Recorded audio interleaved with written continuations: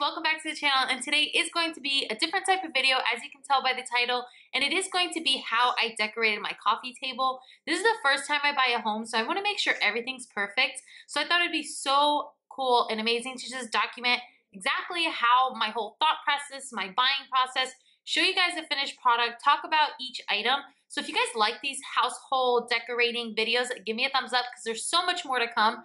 So let's get on to the video.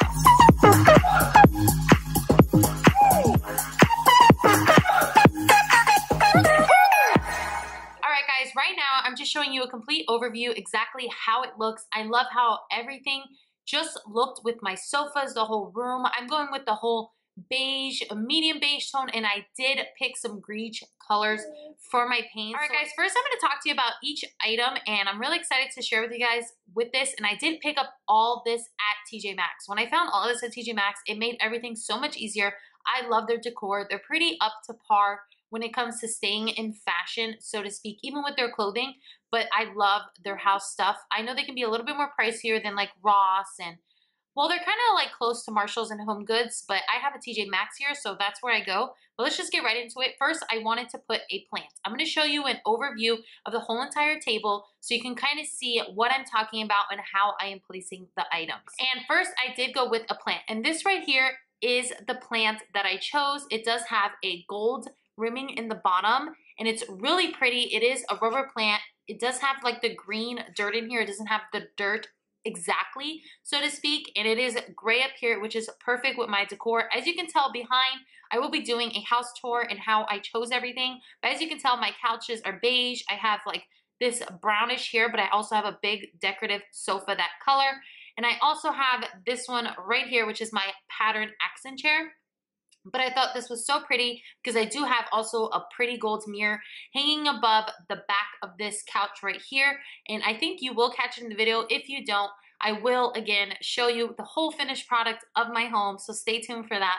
But this is the plant I chose, and I did pay $12.99 for this plant. On my tray, on my coffee table, I did want to create some type of dimension. So I did go with this beautiful candle holder. It did come with this glass part inside, and it did come with this obviously, and you just stick it inside. It's super simple. I got it at TJ Maxx, I think for maybe $12.99, $14.99, not really sure on that price, but that's probably what I spent, and I think it's so beautiful. It's such a classy piece, and this is what it looks like. It is a little oiled bronze, and it does have this pretty glass inside of it. What I really love about this is because I can stick a candle in it, and I love putting candles in my living room. It just makes it such a homey feeling. So I did just go with Marshmallow Fireside, which I already had. As you can tell, I burnt it a little bit, but I love that cozy feeling, and I like how it looks like next to the glass. It doesn't throw it off too much. You can still kind of keep the look of it. All right, next is going to be the coasters that I chose. And the reason I have coasters is because I love sitting in the living room with my family and guests, and we like having coffee and drinking and relaxing.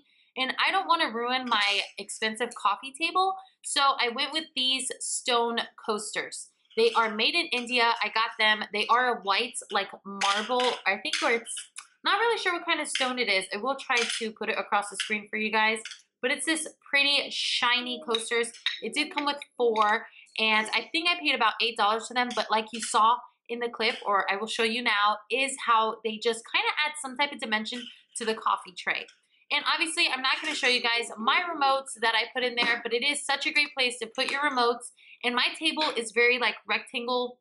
It's square, but it's really big. So the baby really can't reach the center of it, which is why I like to stick the controllers in there so he cannot reach them. Lastly, I did choose this tray right here. It is a lighter wood, but I love how it contrasted against my black table because I did pick it's a wood palleted black distressed table, and I'm supposed to go with kind of like modern, traditional with a touch of farmhouse. It's very different what I'm going with. Sorry if you hear the baby in the background, but he's being pretty active right now. But I did pick these black brass things. I don't know if they're brass or not, but they were just metal. I think they're just metal, not brass, but they do just kind of corner the tray. And I love this tray. I think it's so beautiful. I think it adds such a nice touch. And like you guys saw how I had all the dimensions, I will put another clip for you guys so you guys see. As you can tell how the plant and everything is just flowing. There is something pop a little bit of a color, which would be the green, and then you have the coasters there because it's practical. Not only do I want it to look nice, I want it to be practical, which I can put my controllers, I can have my coaster, so I think it's so beautiful, and I love it so much. And next to it, as you're seeing right now, I did just stick the album there. So I really like that because it's always nice to show pictures of your family. So this right here, guys, is the album that I chose.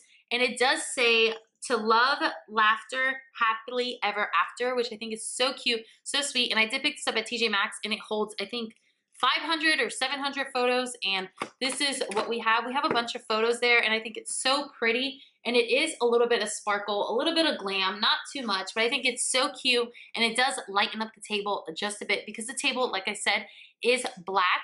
But I love how this came out, and I probably spent about 50 bucks to decorate the top of the table, which I think is pretty good because it's practical, it's pretty, and I think it looks great. So if you like these type of videos, please give me a thumbs up. Don't forget to subscribe if you haven't already, and I'll see you in my next video. Bye!